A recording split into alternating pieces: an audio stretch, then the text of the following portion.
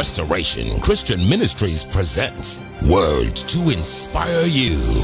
A time for sharing the things that will bring encouragement to your hearts and enlightenment to your minds. Inspirational words to keep you focused on the things of the kingdom of God and His Christ. Join us now and enjoy Words to Inspire You with your host, Pastor John Bazemore.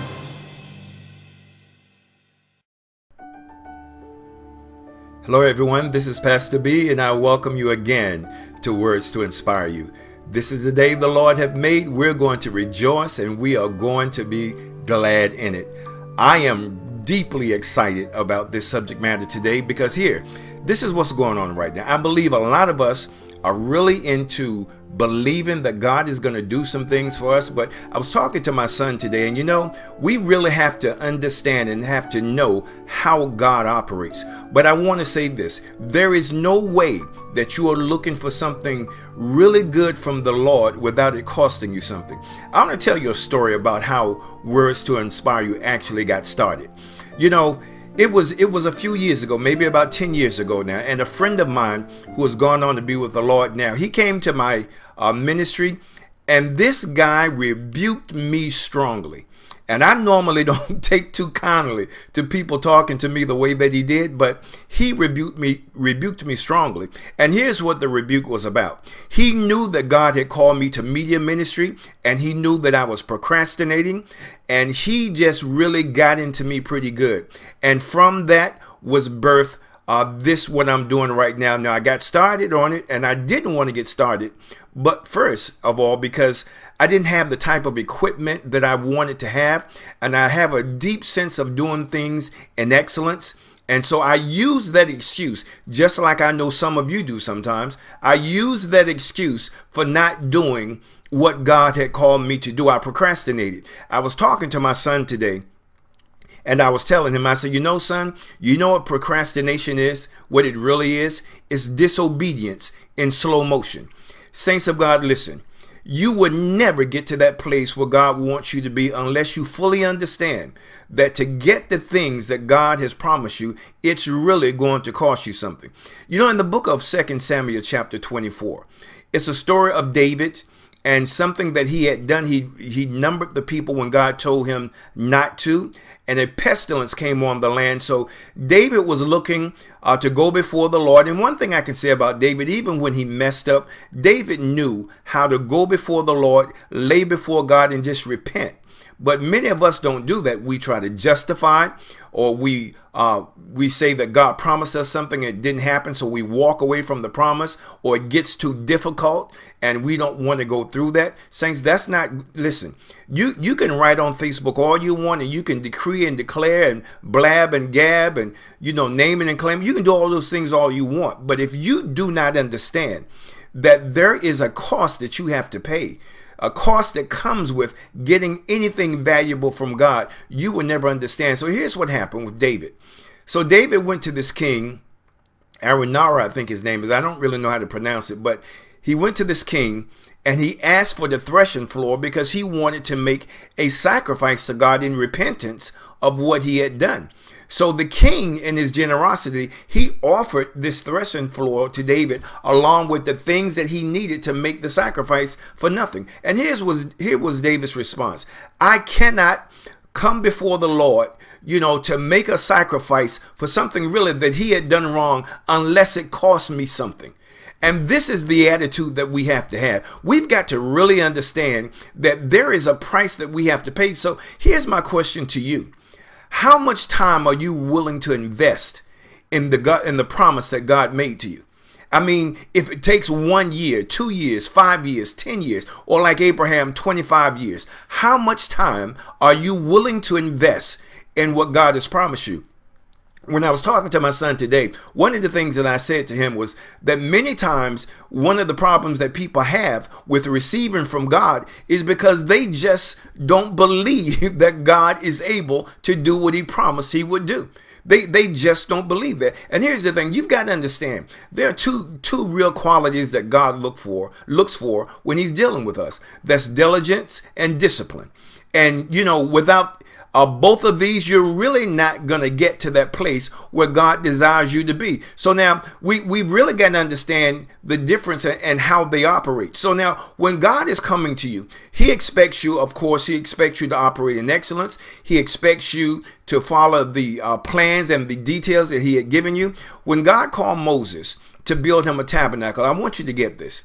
When he called Moses to build the tabernacle, now all of this was in preparation to going into the promised land. So God had made them a promise, but of course, because of their disobedience, they spent a lot of time in the wilderness. So God, he called Moses up to the mount, and he gave him specific instructions on what he wanted to do, how he wanted that tabernacle to look, where he wanted it to be placed, you know, what he wanted inside of it, what he wanted outside of it. He didn't leave anything for Moses to try to add to it or take away from it. So God is very specific. So we've got to understand, when we go to God, we have to be as specific to him as he is to us. So now what God did was to tell Moses exactly what he expected of him. And when God gives you a promise, you know, he may not give you all of the details right up front, but I will assure you the things that God has promised you, he's going to make good on it. So what I want to do now, I'm going to come back in a second. But when I come back, I want to talk to you about the difference between diligence and discipline, and how God looks at both of those things and what he expects when he makes a promise to us. Be right back. Words to Inspire You. We'll be right back. Hello, everyone. This is Pastor B, and I welcome you to this broadcast. I pray that these broadcasts have been a blessing to you, and if they have, you can show your appreciation by 1, becoming a subscriber, and 2, liking the broadcast so that others can see and never want to miss an episode of Words to Inspire You. God bless you. We now return to Words to Inspire You. So now let's look at what the Word of God means when it talks about diligence. The Word of God says in the book of Hebrews 11:6, but without faith it's impossible to please God.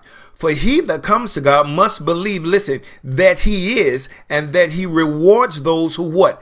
Diligently seek him. This word diligence there is almost a sign of worship. There's a level of reverence that you seek him, but you're searching out and you're seeking him diligently and in an excellent way. You see, I don't care what you're doing. You've got to always have the mindset that you are going to give God your best. It doesn't matter what everyone else is doing. It doesn't matter how everyone else is approaching the situation. You know, that doesn't matter. You have got to understand, first of all, that the one thing that God requires of us is faith. We've got to believe, first of all, that he is able to do what he's promised he would do. But then he requires us almost in a form of worship to search him out, you know, just leaving the things behind, you know, all of the distractions and all of the naysayers. You got to be willing to push those things aside and approach God in the best way and the most excellent way and the most worshipful way that you can. Because see, if you mess around with people will have you jacked up. How many of you know what I'm talking about? People will have you absolutely jacked up. Because here's the thing. There are some people that don't want to believe, and then they get upset when you want to believe. But you've got to be willing to come before God in excellence. Now, I was talking about this program, Words to Inspire You. You know, for years, I stopped doing this program. And listen, I'll be the first one to admit I was in error. I stopped doing this program because I said I don't have the right type of equipment that I want.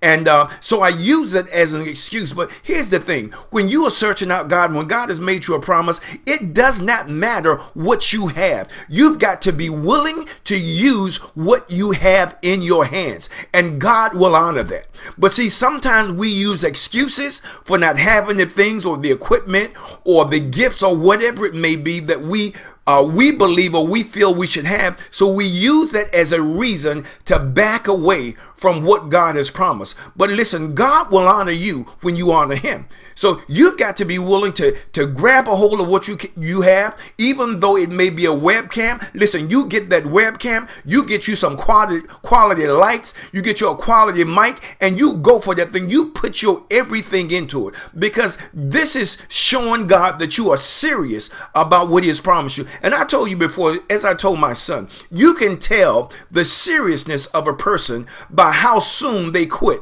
after they were given a promise, because everybody's not going to stick to it. I promise you that everybody will not stick to it, but the diligent ones will not only believe what God says, but they're going to take what they have and they're going to present it to him in the most excellent way. That's the difference between Cain and Abel. They both made a sacrifice, but Abel made a sacrifice of diligence. He gave God his best, and Cain gave God what he wanted to. And see, listen, I pray that you are not guilty of that. I pray that you're not one of the ones right now that's waiting for a breakthrough, but you are not giving God what he requires. You are not willing to pay that price because you are too concerned about who's watching you, or you may even be concerned about being wrong and looking like a fool in front of your friends and family. And if that is actually your concern, you are not ready for the promises of God. You're not ready. You've got to be willing to stand all by yourself. And listen, the other piece of that is discipline. Now, discipline is a funny thing. You got to, and people need to understand this about God. Discipline means this: there is a set of rules and regulations that you agree to follow, and there are stipulations and there are consequences if you don't follow those things. Now, when Jesus went and called his disciples, now he didn't call them the diligent ones. He called them disciples, the disciplined ones, which means this: you are required to do things a certain way, and if you do not do that, there are consequences that come along with it to make sure you are abiding by what you are supposed to. You know, the one thing that we talk about a lot, we talk about blessings, but we don't want to talk about the things that happen if we don't do the things that God requires. We don't want to talk about the curses that we can bring upon ourselves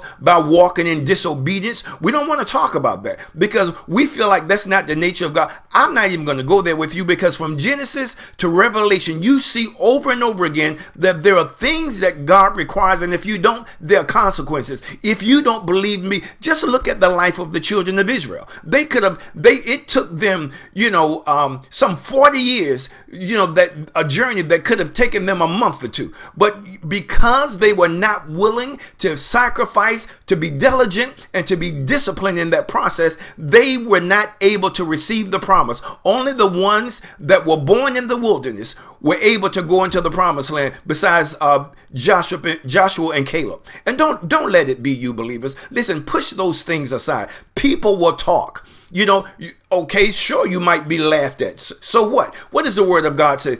For the joy that was set before him. It says, look at Jesus. For the joy that was set before him, he endured the cross. He despised the shame. Of course, there was shame associated with that. His own family called him lunatics. His friends called him lunatics. His own brethren didn't believe in him. They were trying to get him to go someplace where they knew the Jews were looking to kill him. But listen, if you are not willing to be disciplined and diligent in the things of God, you are not ready for the blessings and the promises and the outpouring of God. You're not ready. You've got to be willing to be different than everybody else. Set yourself aside. Be that one that no matter what people do, when everybody else quits, it doesn't matter about being the hare, or the rabbit, some people call him, and the turtle. You get this fast start and you start out real good, and the next week you're on to something else. The next week after that, God says something different. You never finish anything. Believers, listen, you've got to learn to start something, be diligent in the process, be disciplined in what God has told you to do until you get to your expected end, because somebody needs your testimony. They need you not to quit. They are dependent on you to hang in there, to be disciplined, to be diligent, because they know if God will do it for you, He will do it for them. So again, I thank you for giving me this time with you. I love you so much, and I just so enjoy spending this time with you, sharing the things that the Spirit of the living God gives me to share with you. And my prayers until next week, that the Lord God will bless you real good. I love you, and be blessed. Thank you for joining Words to Inspire You with your host, Pastor John Bazemore. Words to Inspire You is a production of Restoration Christian Ministries Incorporated, teaching the Word, living by faith, growing in grace. We thank you for watching this broadcast and pray that you will continue to partner with us. We invite you to join us again for our next program as we present Words to Inspire You, a time of refreshing.